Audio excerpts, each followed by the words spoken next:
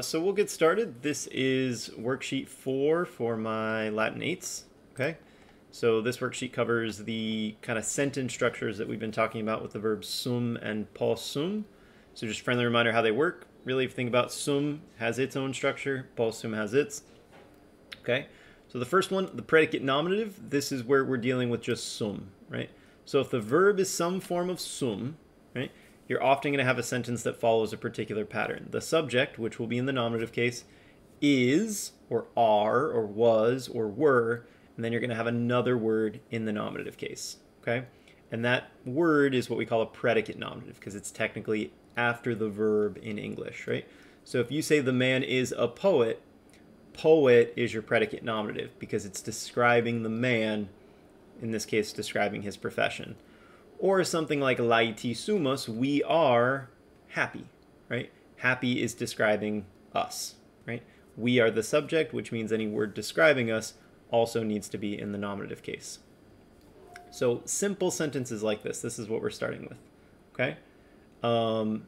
Complementary infinitives, this is what we'd use when we use the verb possum. So as I said in class, possum doesn't like to travel alone. You don't just like to be able. You like to be able to do something. So we're always looking for those infinitives, that ERE, ARE, IRE kind of a form, okay? And we call it complementary because it finishes off the meaning of possum, okay? So magister bene docere potest, the teacher is able, magister, potest, the teacher is able, docere, that's the thing that he's able to do. He's able to teach, bene, well.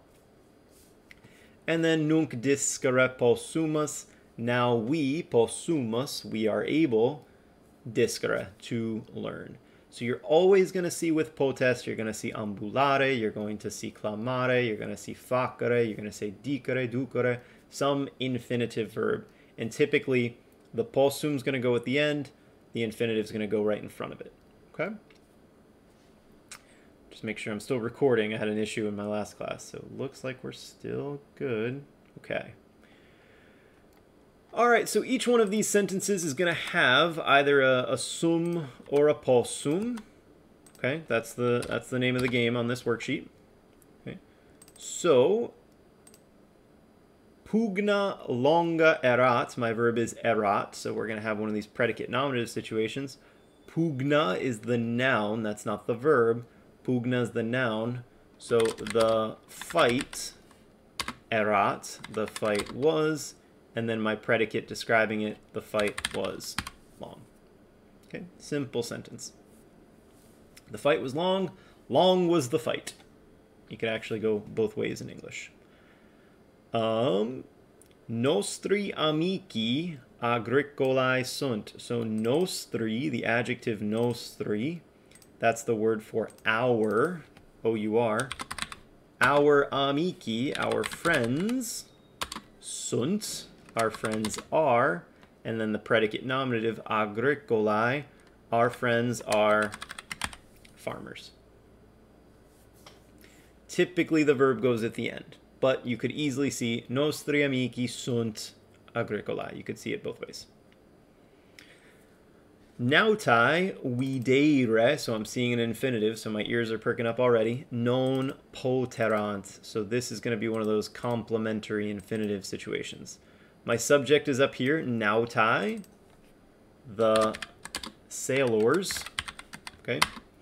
My verb is at the end, non poterant, so with the non in front of it, they were not able.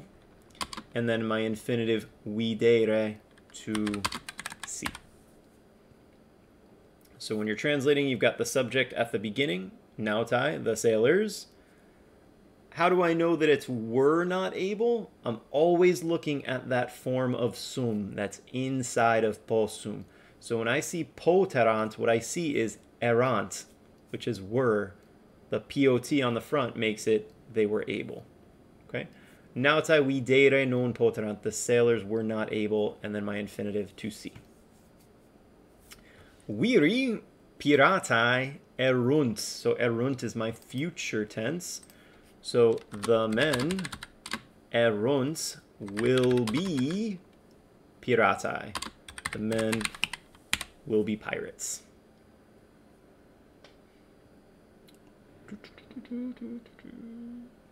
We've got a couple people in the chat. If you guys have any questions, feel free to pop in. Let me know.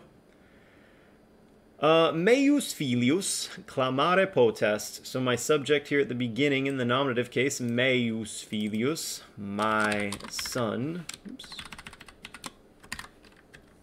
Potest is able. Again, est is able. Clamare, to shout.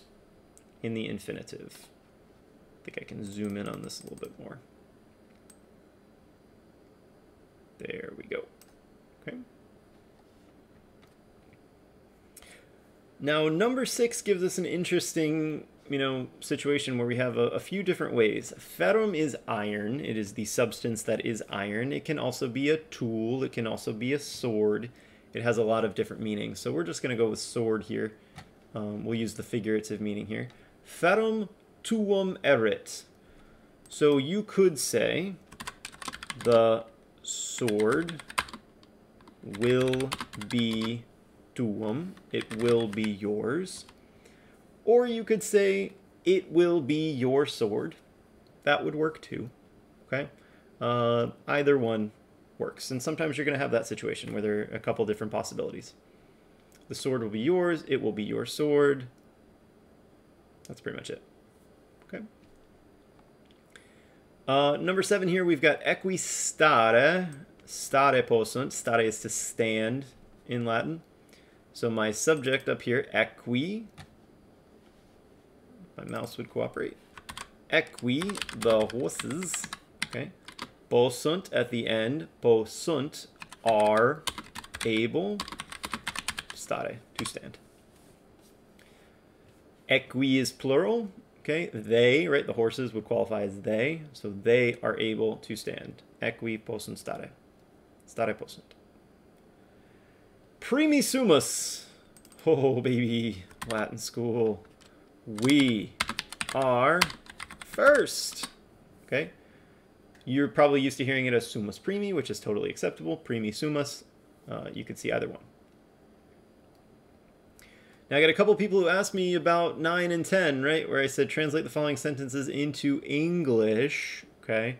I guess I could have just said, translate the following sentences, but then I would have gotten some people who would have done it in different languages. So then I would have had to specify, translate the following sentences from English to Latin or from Latin to English to and I just hope that you guys in these situations, you will see something like, oh, number 9, they're already in English. So what do we think he wants us to do? If I had to guess, he would want us to translate those into Latin. Okay, so we are able to move. Okay, we are able, possumus, right? We are sumus. We are able, possumus. That's probably going to go at the end. It's okay if you don't put it at the end. And then to move, I need one of those infinitives. So movere. Movere possumus. Or possumus movere. Either way. And then number 10, Sicily is a large island. Please know that the word Sicily, the name Sicily, is an English word. In Latin, it is not called Sicily. In Latin, the word is Sicilia. Okay. So in Latin, when we talk about Sicily, we say Sicilia, which is still the name of the island to this day in Italian. It's just pronounced a little different. It's not Sicilia, it's Sicilia. And if you're from Sicily, you probably say Sigilia, because they have a weird accent. I won't say weird, because my family has it too. But Sicilia Sicily is a large island. So Sicilia est, large island. An island is an insula, an insula magna. Sicilia est insula magna, or Sicilia magna insula est, or insula magna est. The words can go in many different orders. Okay? How are we doing on time? We're good. Quiet day. I think you guys are in extended homeroom right now, so I'm actually very glad that not many people are here. Okay? Or are we in lunchtime? I have no idea. No, it's lunchtime. Okay, you guys enjoy your lunch. Grammatical constructions. Identify if the sentence contains a predicate nominative, a complementary infinitive, or neither one. Okay? So really just making sure that we understand how this stuff works in English. The woman's son will be able to do many things. So I'm looking for a verb to be or a verb to be able. So the woman's son will be able to do many things. So this is a complementary infinitive. The idea here is that I've got a verb to be able, so that's going to hang out with a complementary infinitive. The speaker has said many different words. I'm not seeing a verb is, and I'm not seeing a verb is able. So this sentence has neither one. So there would be no predicate nominative and no complementary infinitive in that one. Is your friend a doctor? Is your friend a doctor? Your friend is a doctor? Question mark. So this would be a predicate nominative, right? Because we have our subject, your friend, and we're describing him as a doctor. Is your friend a doctor? I want to know if your friend and doctor are the same person. Okay. We are able to do anything. So I see a verb being able. I see to do. This would be a complementary infinitive. I can spell. Okay. And this last one was tricky, and I did this on purpose. She was running for 5 hours. This, she was running, this is different than just she was, right? If I had said something like she was happy, then sure, you could have a predicate nominative. But your verb here is she was running. So this was is a helping verb. It's not the verb of the sentence. It's not the main verb. So there is no predicate nominative and there is no complementary infinitive. So this sentence has neither one, okay? Because when you say she was running, you are not saying that she is equivalent to the action that is running, right? You're saying that she runs or she ran, right? Not that she was the physical embodiment of the action that is running. Okay, so there's no predicate nominative here. If you wanted to say this in Latin, for those of you who are at that stage, you would say curebat. Oops. Get my long marks going here. She was running is just curebat. She was running. And then for 5 hours, you would say quinque horas. But there'd be no est. There'd be no erat. There'd be no form of sum in that sentence. Okay? All right. And then, of course, a little bit of declension practice to make sure that we are ready to go on that. So... Filius, filii, this is a second declension word, so fili, it is second declension, and I'll let you guys do the work here, but filius, filii, filio, filium, filio. You guys can pause the video here if you want to do it on your own and then check your work. Okay. Filii, filiorum. I keep forgetting the long mark at the beginning of the word. My apologies. You don't have to worry about it. Filiis, filios, and filiis. Filiis. Okay. Whoop. Make these bold so they're a little bit easier to see. Poena, this is poena poenai. So first declension, my stem would be poen. Easy money on the first declension noun. So we have poena, poenai. Those are the first two forms. Never get those wrong. Poenai, poenam, poena, poenai, poenarum, whoops, poenis, poenas, and poenis. And that's your word for punishment. It's where we get the word poenalty. Okay, except instead of spelling it poenalty, it just became penalty. Donum, doni, neuter. That is a gift, and it is second declension. It's second neuter. And anytime we're dealing with neuter nouns, be on alert, okay? And they're always different in the same places, right? The nominative and the accusative are always the same, donum and donum. And the plurals of those forms end in A, dona and dona. Hey, James. Doni, dono, and dono to finish off the singulars. Oh, my mouse is giving me guff. Donorum, donis, and donis. Okay. So always be on the lookout when you have a neuter noun for those forms that are a little bit different than you would expect. Okay. Oculus, oculi, this is regular old second declension. We get the stem, oculi, we chop off the I, we get ocul. Okay. This is, like I said, second declension. So no tricks here, just knowing your forms. So we would have oculus, oculi, oculo, oculum, oculo.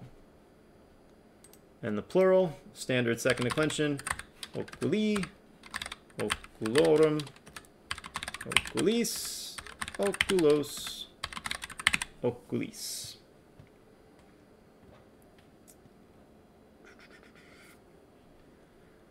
This might be a new word for you guys, lanista, lanistai, masculine. This is a trainer. This is somebody who would train gladiators or other competitors. The stem would be lanist, right, from lanistai. It is first declension, okay? It doesn't matter that it's masculine. It is a first declension noun. Look at that genitive, okay? So it's another one of those rare but perfectly valid first declension masculine, okay? So when you decline it, let me get my bold on. Okay, lanista, lanistai, lanistai, lanistam, lanista. And in the plural, lanistai, lanistarum, lanistis, lanistas, lanistis. Okay, it's going to decline just like puella. Just happens to be masculine. I, arm, is, as, is. And that brings us to, whoops, I don't know why that long mark disappeared. Must be an English word. Yeah, it must have oculi in there as an English word. And then the last one is arma armorum, which is neuter, but it is a noun that is always plural. Okay? And you have certain nouns. Try that again. There we go. You have certain nouns in the language that are just always plural. Okay? So when you're getting the stem from this, you got to be careful because the ending is orum. So the stem of this word is arm. Right? You have to chop off the ending from the genitive, even if that ending is plural. So we have a second declension word. It is a neuter word. Okay? So we're going to have arma, armorum, armorum, armis, since it's neuter, arma, and then armis. That word does not have singular forms. It only has plural forms. Okay. So a reminder of the 3 things I'm going to be asking you to do on the quiz. If I see you Thursday, it's Thursday. If I see you Friday, it's Friday. If you are given a noun, can you tell me what declension that noun is? First, second, third, fourth, or fifth? Okay. If you're given a first or second declension noun, can you decline it? Can you put it in a particular form that is asked of you? Okay. Take lanista and make it accusative plural. Take oculus and make it dative singular. Can you do that? Okay. And the third is if you're given an English sentence, can you give me the form of sum or possum that would be needed for that sentence in Latin? So if I gave you the students are happy, you would give me sunt. If it was the students are able to do their work, you would give me possunt. Okay? We were at my friend's house, eramus. We were able to see our friends, poteramus. Okay, so you're thinking about who the subject is and showing me that you know your forms. Okay? All right, short one today. It's going to be about 20 minutes when I cut it down. So, woohoo. Enjoy the rest of your day. I'll see you guys later.